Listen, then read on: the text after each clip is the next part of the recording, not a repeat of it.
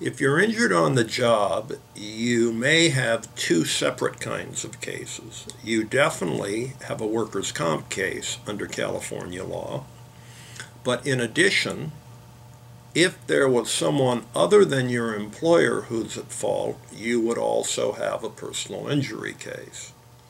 The simplest example of this is you are driving in the course of employment, delivering something for your employer when a drunk driver runs a red light and injures you.